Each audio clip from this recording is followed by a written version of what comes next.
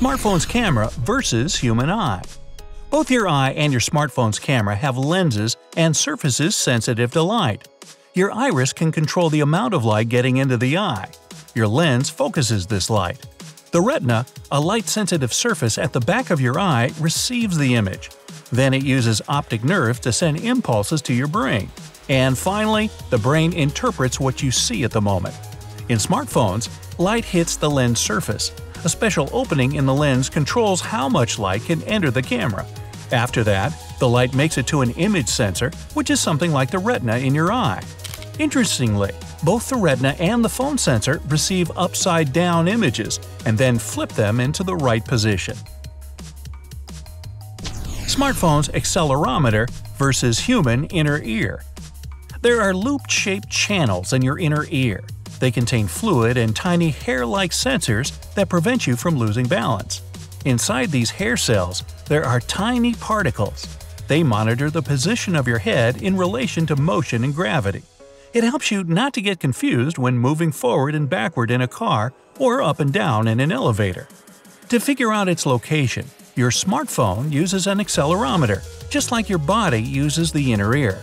The accelerometer measures such forces as gravity, motion, and vibrations. It also helps your device understand which side is the right side up. Smartphone's processor versus human cortex. The cerebral cortex is the most developed part of your brain. It's in charge of countless processes going on in your body. Your perception, attention, thinking, language, and problem-solving skills, and even the way you communicate with others and move your limbs, all of this is possible thanks to your cortex. But no worries, your smartphone has a processor to do the same things. It's the gadget's central hub. It receives and carries out tons of commands, performing billions of calculations per second. It also controls everything going on in your phone and makes sure it functions correctly. Smartphone's battery versus human stomach. Without energy, you won't be able to function, and neither will your gadget. You get energy from everything you eat. Your body digests food by mixing it with different fluids in your stomach. The carbohydrates from the products you've eaten break down into a kind of sugar called glucose. It gets into your bloodstream and is either used right away for energy or stored to be used later. When your smartphone gets plugged in, it gets its own food, electricity. This starts a chemical reaction within the battery. Once the battery is charged, it stores this chemical energy and gradually turns it into electricity. Smartphone's antivirus versus human immune system. When your body spots outside invaders, for example bacteria, viruses, or fungi, your immune system springs into action.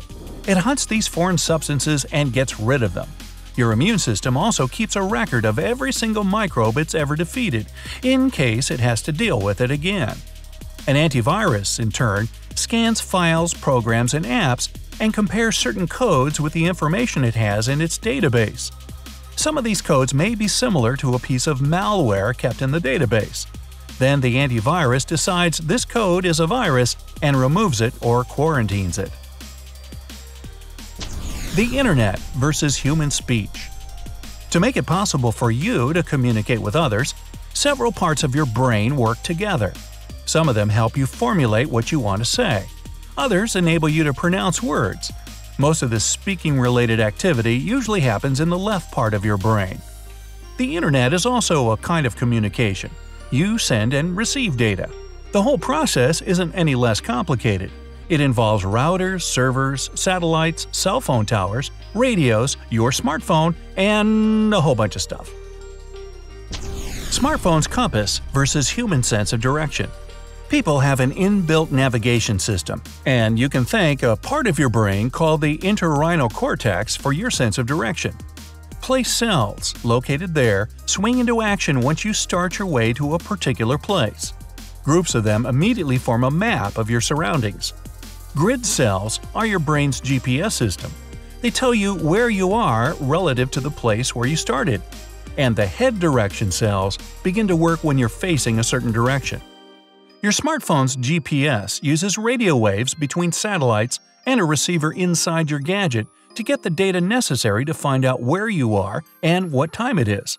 Your phone might also have a sensor called a magnetometer. It measures the direction and strength of magnetic fields. Then your gadget analyzes this information and figures out your location.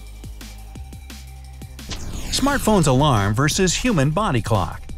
Your biological clock is your body's internal alarm that keeps track of time.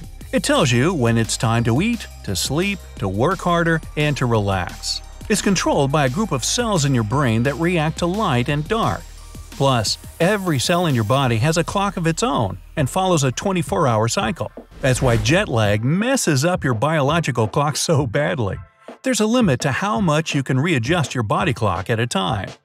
Your smartphone's alarm is way less complicated than your body clock. You set the time and get woken up exactly when you need it. Or you can choose a special app that will follow your sleep pattern and wake you up in a light stage of sleep. Smartphone's memory card versus human hippocampus. The hippocampus is part of your brain responsible for learning and memories. Thanks to it, you can form short and long-term memories and navigate in space. The hippocampus is also the place where short-term memories turn into long-term ones. When you place a memory card in your smartphone, tiny electrical currents from the gadget move electrons in the flash memory chip. That's how data gets written down. When you erase information, a slightly higher voltage is applied.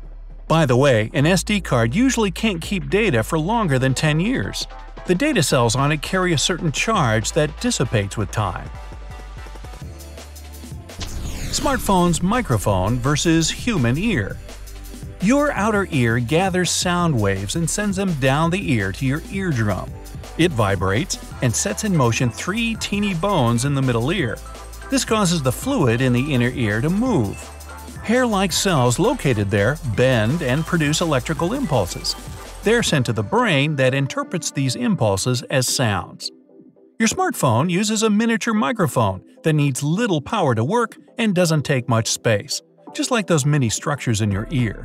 Sound waves hit the microphone, its diaphragm, a thin piece of plastic, aluminum, or even paper, starts to move back and forth. This vibration gets converted into small electrical currents and then to the audio signal.